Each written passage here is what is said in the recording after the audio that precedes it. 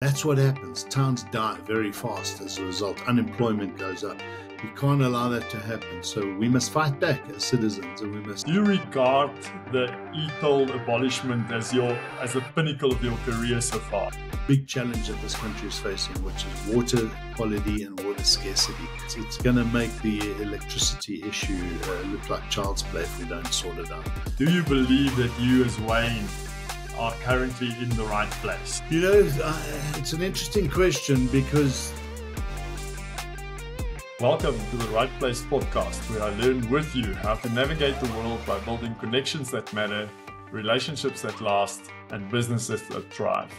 My name is Rudolf Rautenbach, and today I have a conversation with Wayne Duvenage. He's the CEO of the organization Undoing Tax Abuse. Wayne, it's nice to see you again. Yeah, nice to be with you, Rudolf.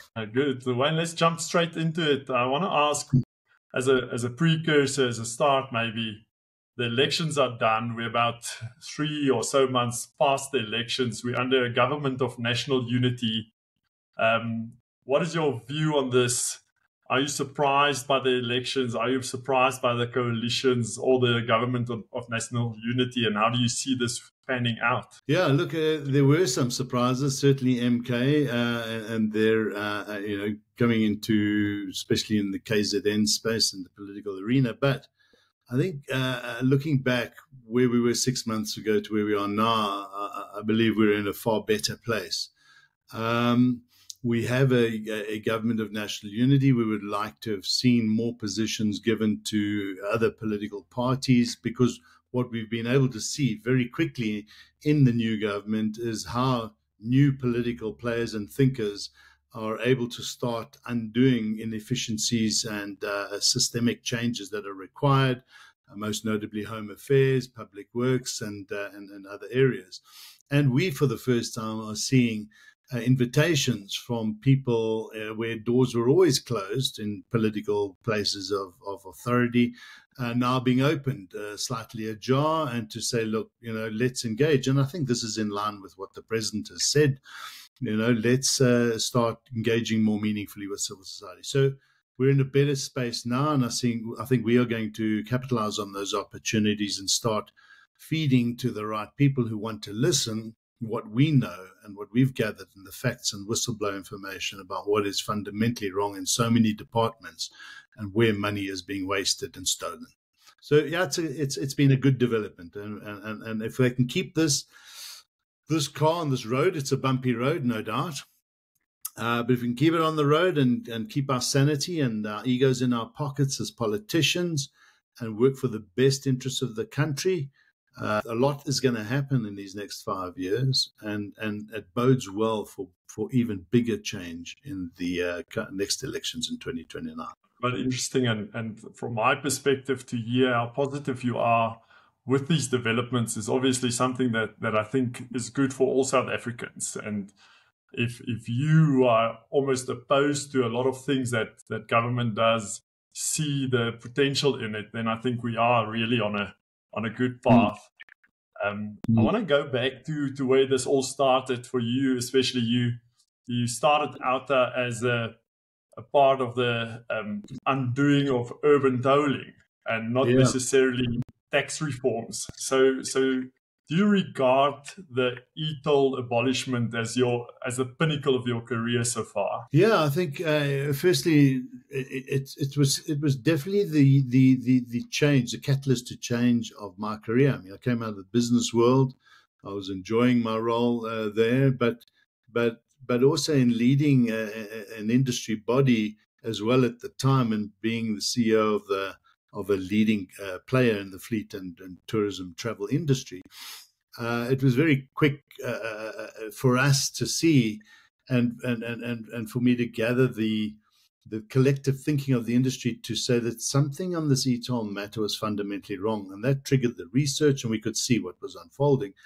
And after a year of trying to engage with authorities to get them to come to their senses on that decision, which they're refusing to budge, and we can see now more so as we went further down the line as to why this was a corrupt deal. There's a lot of money to be made, potentially shifted offshore and so forth, that it was a very necessary challenge. And I guess I had to make that decision because it became a full-time issue. You either do deal with this and do it properly with the resources, and it needs time. And I guess, having spent 5 years in my past role at Avis, time is ripe, for change. Done a lot of interesting things in the company. Became the first, a carbon neutral company, big sustainability projects, big service excellence programs we ran, sadly, all of which has now been put by the wayside. But anyway, and it was time for a new opportunity. I think I didn't really had envisaged this as a career change, civil activism. But it was something that needed to be done, and I thought it would be temporary. I really thought that government would come to their senses, and they didn't. And so it took a long time, longer than we envisaged, but we got there in the end. And I think one thing that it has cemented in the culture of OUTA is that this resilience and tenacity is a big formula. It's a big ingredient for effective civil intervention. You got to stay the course. You got to have the professionals on your team. So this is teamwork. It's not just about me. And you've got to build good governance into civil activism that is going to be able to, fight off government's attrition through lawfare strategy. They try and weigh you down. They come at you from all angles because you're getting in the way of big money to be made by connected people. And so, the long and short of it, a very big success for civil society, for the people of this country. It is the flagship of what OUTA stood for. But since 2016, it's gone well beyond e-tolls with almost 300 other projects that we... Good. As you stood talking, I'm reminded of something that I heard once where you said that government almost opposed the rental car market in totality. You obviously had big contracts with government, and now you're opposing the e-tolls part. And it was part of your decision almost to get out of Avis for the good of Avis, because Avis was going to lose out on all their current contracts, and you decided to move on to the OUTA thing more full-time, and obviously took a bit of a personal risk in that. Do you believe that was vindicated in the end for both ends, for Avis as well as OUTA? Yeah, I think so. I saw the mails. I saw the mails directly to the presidency to consider dumping any car rental company that procured through government contracts if they supported the anti-e-toll decision, which put a lot of pressure on all those car rental companies and fleet companies that were all for this fight, then suddenly capitulated in a very short space of time. They stopped funding us. This is government's bullying tactics to lean on business so that civil society is not funded. It's so unfair, but it is a bullying tactic to say, well, if we can't beat them fair and square, then let's just undermine them in other ways. And that's what they nearly did, and they nearly killed us, I must say. But at the time, I had to make a decision. I couldn't do both full time. I could see the pressure being put on Avis. They didn't ask me to leave, by the way, and they didn't put me under pressure, but I could see the powers that be putting pressure on the boards and the higher levels, and saw those mails and felt, first of all, my request for business was to stand up to the bullying, stand their ground. And this is a right project to take on. This is rightful resistance by business against very bad policy that was, all the research showed why it was never going to work anyway. But I guess they feared government, as they still do in many respects. They still fear this bullying tactic of government. So when you have a government that acts as a bully in this way, you must know that they have other agendas at play if they can't deal with matters properly, through the courts of law, through proper engagement to civil society. So it was a good lesson and a good win for civil society. And but again, sadly, I think business still has a bigger role to play in defending our democracy against the abuse of power. It's not just up to government to lead, but we need to keep them accountable. And by just giving your vote is not sufficient enough to say that I've taken part and now it's up to them to continue that work. To follow on maybe from the e-tolls, you started out and it was the Urban Tolling Alliance, and then it changed names almost to the Undoing of Tax Abuse. Did that lead into the 300 odd projects that you've spoken about, a differing mandate? Obviously, more or less the same activism, the same drive, but just to open up the channels that you do work in even more. If we just stayed focused on the e-toll issue, we would have closed down by now. We would have moved on. But at the time, around about 2015, 2016, as we were getting the funding model right and citizens started supporting us through a crowdfunded model, we were also being asked, why just e-tolls? What are you doing about, at that stage, state capture hadn't been coined. The public protector, Tuli Malincela, was putting together her final report of state of capture. But Nkandla was headline news, Dudumnyeni, Esa, just, things were going south, and very clear to us and the public was this abuse of power by Jacob Zuma and his cabal. And we had a strategic think tank session and said, okay, if this is the launch pad of an entity that's going to be mean more to civil society and do what we think it could do, what is that? And that strategic review led to the changing of our memorandum of incorporation. The OUTA brand was already strong. As you know, it was opposition to Urban Tolling Alliance. We had to decide, do we rename ourselves or do we keep the OUTA brand and change the acronym? And that's how we came up with Organization Undoing Tax Abuse. And it is the abuse of taxpayers' money by the public is really the mandate. And what are we going to do about it? And what we then decided to do was, look, we'd learned that all we were doing in the past process was making law firms rich because, you relied on them. Secondly, litigation is the one avenue of effective civil intervention, but civil society generally is broke to do that. So we wanted to build an entity that could challenge matters quickly in court if need be, interdicts and so forth. And so we put a whole model together, a strategic model that said, look, if we're going to do this, we are not just going to expose, because that's where a lot of civil intervention stops. It just exposes the issue. So what we wanted to do was take the issue, start gathering the facts, and then looking at a multi-pronged approach to holding government to account and to drive the narrative and to raise the issues in the right spaces through parliament, through various other oversight entities, and keep the heat on, get that fire raging in the kitchen of the perpetrators, so that they have to either change their ways or face the rule of law.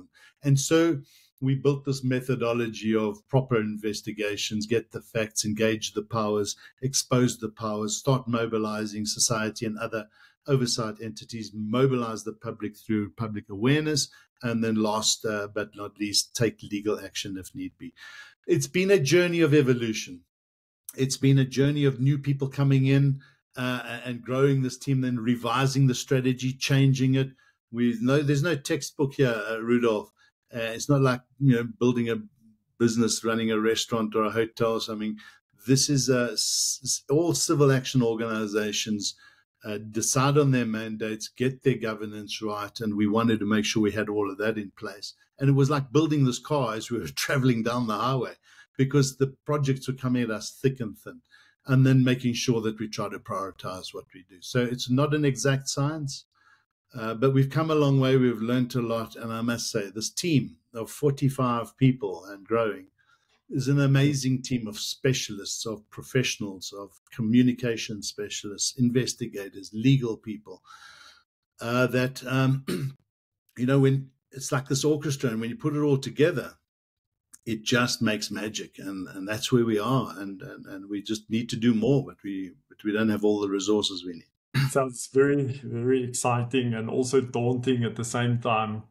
As I'm listening to you, Wayne, I'm thinking of, you're obviously in the government's faces. You probably irritating them and I'm pretty much sure they almost want to tell you that they hate you, but you're in the coal face. You're right there, and I'm sure half of them would want to find some dirt on OUTA and try and put the message the other way around, make it look like you guys are either there unnecessarily or doing the wrong things. How have you kept OUTA's image as clean as it is? How did you get that right? Because just from my own perspective, sometimes when you've got a bit of politics, suddenly someone would go outside and there's this whole smear campaign or media attention in unwanted places. But I haven't seen that of OUTA. How have you done that, established it? Is it a buy-in of the people? Is it that everyone there just believes in what you guys do? How did you do that? Well, firstly, I mean, if you've got baggage, they will find it. So we can't take people on that have a history of wrongdoing that's serious enough to put a question mark on credibility.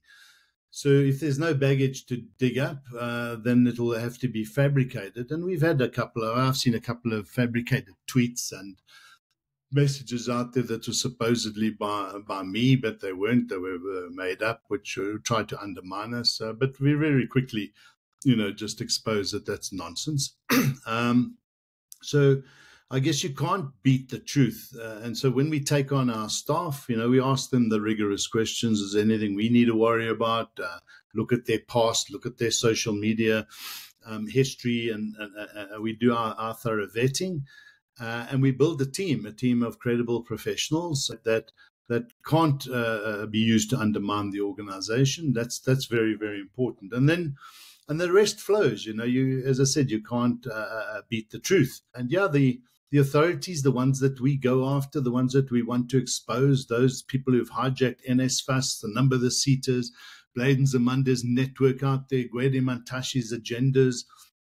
There are a number of these entities in many different government departments. Transport is fraught with a number of these little empire-building entities, and the modus operandi of corruption, of channeling money out of the state coffers into networks is very similar. And we work with whistleblowers. We protect them. We make sure that they understand what they're getting into and remain as anonymous as possible, and how to protect themselves in feeding information to us. But we rely on information. When we have facts, hard evidence of the wrongdoing, that's when we go for it. And we do this without fear. We cannot have fear in this game. And I think the organization's bigger than one person. So I don't feel threatened. We've never been actually threatened.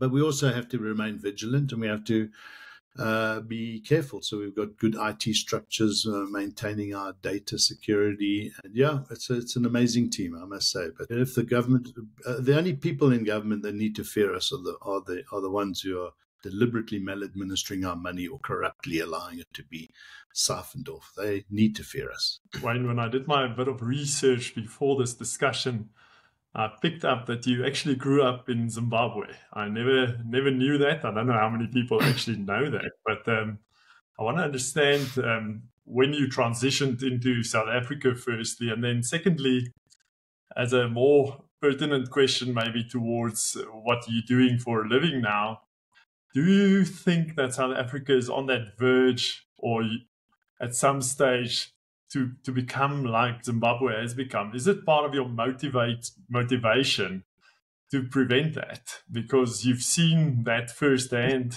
Obviously, you weren't in the country anymore, but you're part of that history.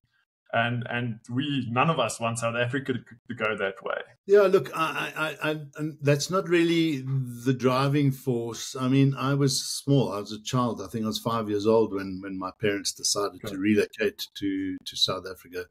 So I have very little recollection of my time there. I'm a South African through and through, naturalized citizen. My passion, my roots, I'm South African through and through. I've grown up here, gone to school here, lived here, paid taxes here. And I guess whether the Zimbabwe was successful or not is not the issue. The real issue here is we have a country that has gone through a tumultuous past through the apartheid era. We had a really miraculous transition to a healthy democracy. under Madiba and Mbeki, and we were on the path to be, I think, one of the greatest nations with all our diversity, with all our natural resources, with our tourism potential, our minerals. I don't think any country in the world, think about the potential that we had, could touch us. We had everything going for us. Why should we be held back as a nation and as a people? Why should we be languishing in such inequality and poverty when we have everything going for us? And that all comes down to leadership. It all comes down to the politics of the day. And we saw that, under Jacob Zuma, a country was literally hijacked. And we fought hard to remove him. Ramaphosa hasn't come out fighting, but he's probably the best of the number of options that are out there. So we are in a good position now to move forward. I think we've dodged a massive bullet in that in those elections where Ramaphosa sneaked in. Obviously, deals were done with people like Mabuza, and it doesn't exonerate him of all the stuff that we know he's been involved in. But as a country, is where we are positioned. And this government of national unity, where we are now, we're coming off a low base. We should be well above where we are. But we can fix this. And the potential, so long as the potential is there, we know we can do it, then we have to get there. We can't go south, and we can't run away. We need to work harder as civil society, as business, as responsible citizens to hold our authorities to account. And you can see the political landscape. You can see the people are connected. This notion of this divide and conquer, that's what politicians like to think, like to make us think that we are not united. I can tell you the research shows we are united far more as a people than the politicians want us to think and believe. And you see that when the Springboks go out there and the country gets behind them. Sport is an amazing unifier, and it tells you the temperature of how united we are. So we've got to move there, and we are shifting there. Now we don't have a dominant government. And the political dynamics are changing in local government. It's far too late for some of our towns that have collapsed, but not too late for many of the others, not too late for the countries. I'm excited about our future. I really am. If I didn't think we had any chance, I don't think I would be here, and I don't think a lot of people would be here. I listened to a conversation over the radio, and Driekus du Plessis won that fight, and now the mayor of Cape Town wants the next fight to be in Cape Town. And the Pretoria guys want it on the Pretoria side. And then the radio phoned the mayor of Cape Town, Mr. Lewis, and they asked him about it. And he says, no, it's coming to Cape Town. I already phoned the Minister of Sport. Now, the Minister of Sport is obviously from another political party. And I remember with the election times, before in the campaigns, those two parties were at it in the Western Cape. They were sledging each other and going wild. And now they're on speed dial on a Sunday morning trying to arrange a sporting event in a town. And it shows you the sentiment that has changed. And now they actually realize that we can work together for the greater good here, even though we might have our differences. Exactly. I want to stay on the positive side here, Wayne. What are some of the big projects that you guys are busy with? We know about e-tolls. What are the other things that you consider as the major things you guys are busy with? Yeah, look, I mean, there's quite a lot. Of the 300 projects that we've undertaken, some of them are very quick and can take a couple of weeks. Others take years. So it's a mix. At any one time, there's about 30 or 40 projects that are open. So we are challenging SANRAL's concessionaires, for instance, on the long-distance tolling, not because we don't believe in public-private partnerships, but because we believe in transparency. We want to know what is the profiteering that might or could be made by concessionaires. And the minute you ask for information that you're entitled to and they don't want to give it to you, smell a rat. So we're a long way down the road in those. We have to go to court very often to get information. We on car power ships trying to keep those gas power plants out. Now imagine if we didn't do that, because we took it to court over nearly 2 years ago. And if we hadn't done that with another civil society organization, We might have had 3 ships in 3 different harbors right now trying to generate 1,200 megawatts of electricity, which we didn't need. We didn't need it. Imagine now we were forced to pay for that, and we have no load shedding anymore. And they were trying to slip that in under an emergency. So that's a big project which is ongoing. NESFAS, I don't have to tell you, we've exposed and got rid of the chairperson and the CEO of NESFAS as a result of working with whistleblowers and the billions or the millions that are being made and siphoned off. The South African Maritime Security Authority, we've got a project going there on corruption that has been unfolding for some time. The CETAs, also in higher education. I can tell you the sectoral education training authorities, the long and short of it, the skills development levies that all our businesses pay as a 1% of payroll, ticking that tax box. That money goes into a cesspool in many of these CETAs of connected cronies who are spending millions of themselves. So there's that issue, and a lot of the higher education, the universities, there's this stuff there. We've got a very exciting project on parliamentary oversight, where that's a specifically funded project by the European Union, where we're working with the Parliamentary Monitoring Group, PMG, 2 other organizations, and the other one is Open Up, to develop a dashboard of Parliament's performance, so attendance by politicians to committee meetings, decisions made, tracking of bills, why they're taking so long to get passed. It's a really exciting project. It's called Parlimeter. It should be ready for launch by the end of the year. It's a 2.5-year project. We're 7 months into it. Really exciting. And working with Parliament and various other stakeholders to make sure we get this right. So, and that then brings transparency to Parliament's performance to the public. That really is, we've always said transparency is the enemy of corruption. The more we can hold people's feet to the fire, it comes through transparency. And our Parliament has failed us over a number of three administrations now. So that's another exciting one. There's quite a lot. The driver's license issues, the card account that was extended to, we said 10 years, it should be there, to 8 years. They've come back. They're just really misinforming the public as to why they're changing their minds. The Minister of Transport under the last administration, Chakunga and Fikile Mbalula, were just out of their depth. There's a big issue on the air traffic navigation services, dropping the ball. I could go on. There's quite a lot. There's very exciting stuff. You are in all the different departments within government at the moment. I want to understand also the water can project or division. I see quite a bit of it on LinkedIn and in media. What is it about? How does it work? How do we get involved in that?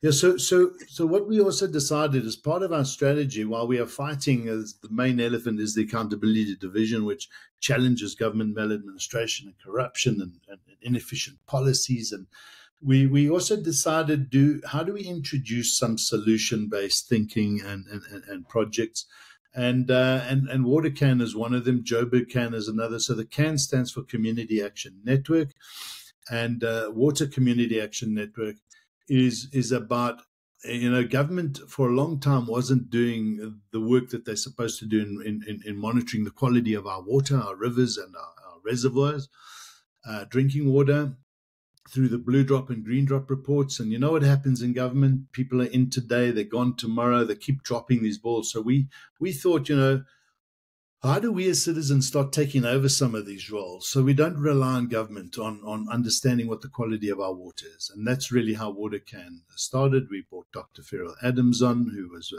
who's in our honor, non-executive director, as a board member in the past.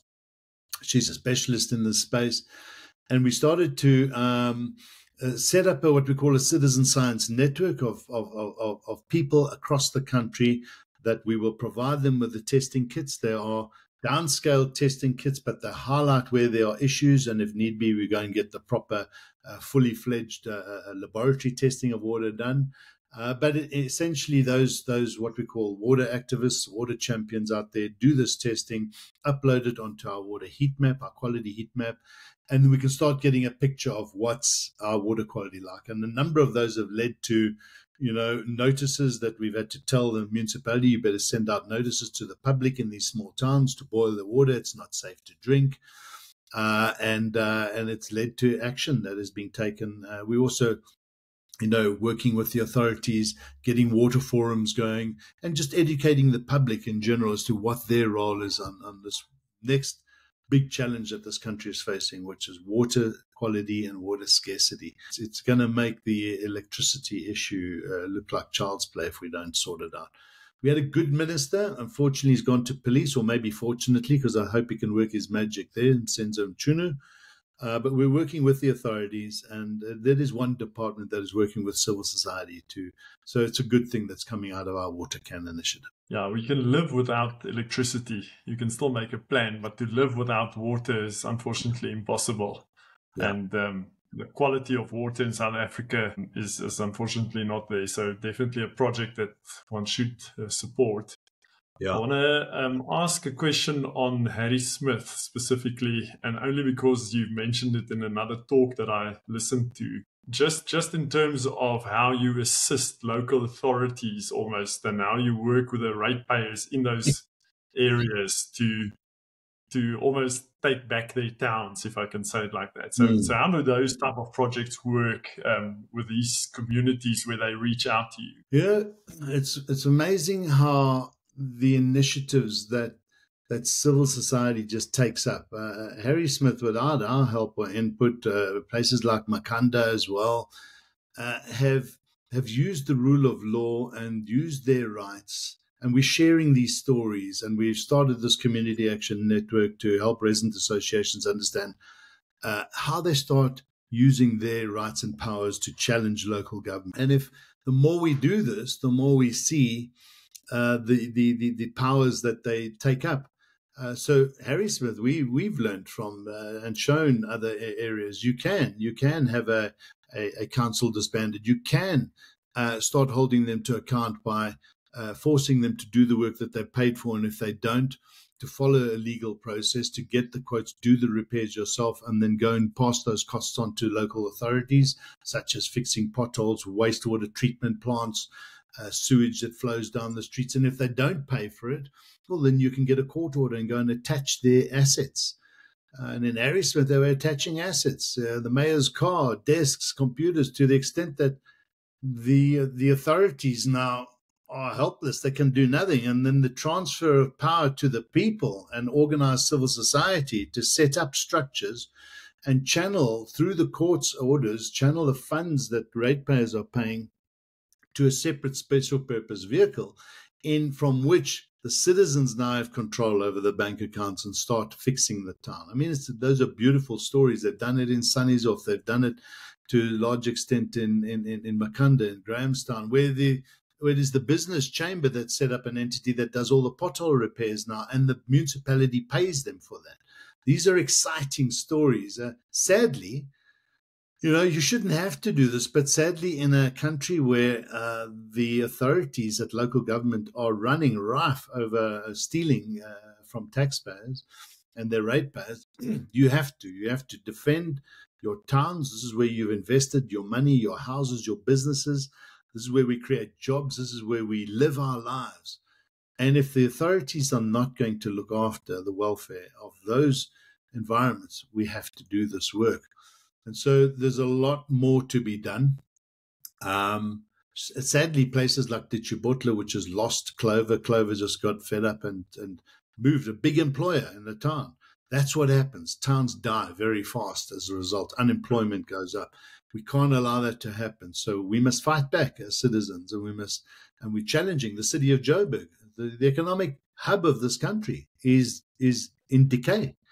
And the politicians have hijacked the city of Joburg, and they are still there.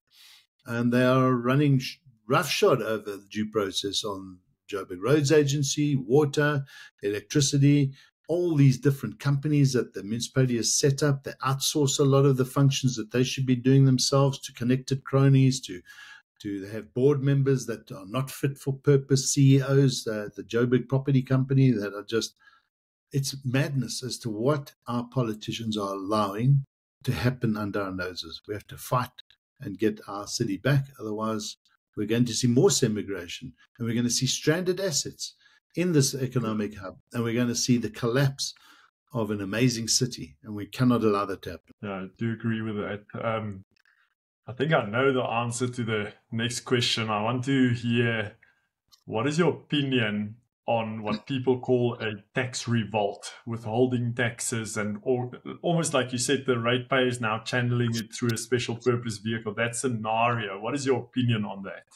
So there's two areas. I think, firstly, at a national level, a tax revolt's almost impossible, and even if you were able to convince business, because business pays over PAYE, VAT, all of the amounts to National Treasury.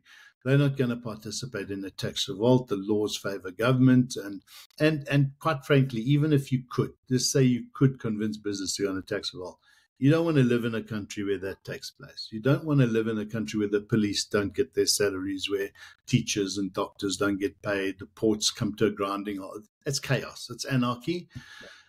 But at a local government level, you can get this right. And that's where you use the rule of law. Two classic examples. Last year, Westville Ratepayers Association went on a tax revolt.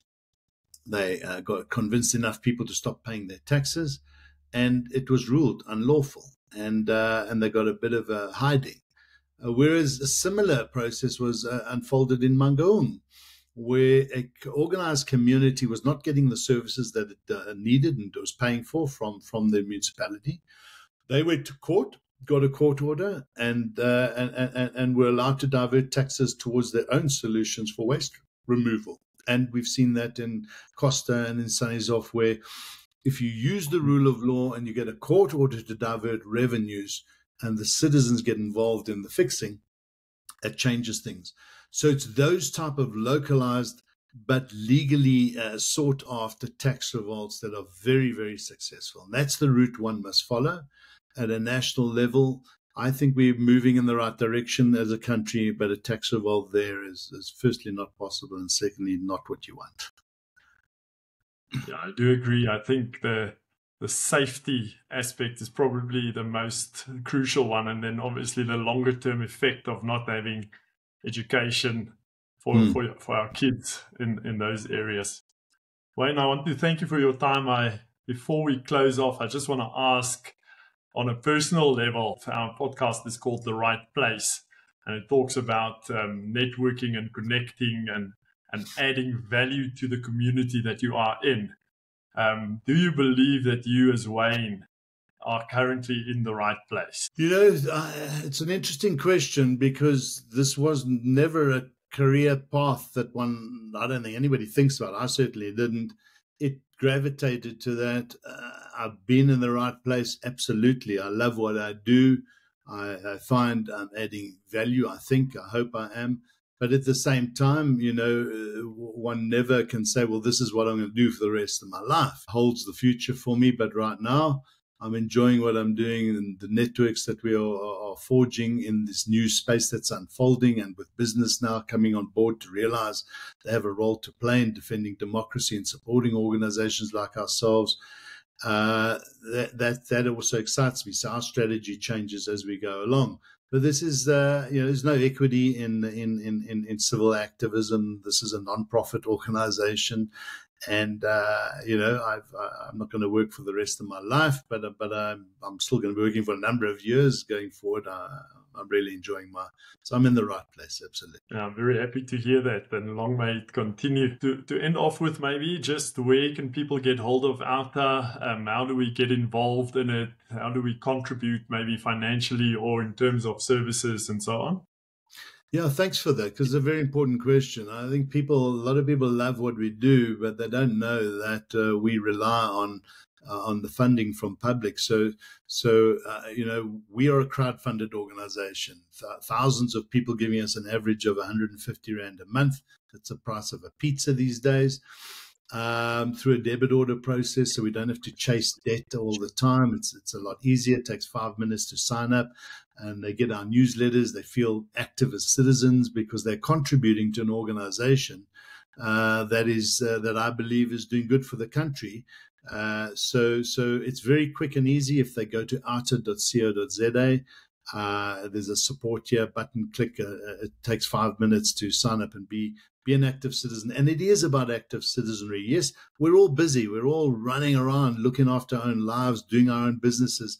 But somewhere out there are thousands of organizations that are doing good for you, for your area, for your civil society, your resident association, and organizations like OUTA. And we just need these injections all the time. And I guess I want to finish with this message. Never think that the small amount that you could give is not going to make a difference, because if everybody thought that way, we wouldn't exist. So don't think that. Just know that we need your 150 Rand a month. We want people to come on board and support us and be the active citizen that you can be. Very good. Thanks for that, Wayne. I think the message from my side would be that it's almost better to give that 150 a month than to give 1,000 or 2,000 Rand periodically. Yeah. Because of the sustainability of what you guys can do with a consistent cash flow. Exactly. Rather than heaps of cash every now and then. Our model is we employ and try and pay market-related salaries and employed professionals, and we can't pay them once a year or once off. We got to pay salaries monthly. I pay our rent. Yeah. We, like any company, we've got data costs, we've got system costs. It costs a few million Rand a month just to run this organization. Wow, good. We'll spread the word as well. Wayne, I want to thank you for your time. I appreciate you taking the hour or so out of your day chatting to us. I hope it makes a small difference in people's lives that listen, but also in the income generation for you and the publicity that OUTA might get out of it. And we've been following your work for some time, not just Wayne's, but the OUTA organization. Julius has been a guest speaker at the Clara Business Network in Cape Town, where John is, and you've been at Irene, and we appreciate you guys buying the time out and just engaging with the public that you also serve, and we do see that and we appreciate that, and I think that is potentially what I regard as the success factor here, is that you're not removed from the people that you serve, whereas sometimes within government we feel like they're on this pedestal away from us, even though we've placed them there. So thank you again, and appreciate your time, and then we'll see all of the rest of you again at the right place. Thank you, Rudolf, for the opportunity and for listening and sharing our story. Thanks very much. All the best.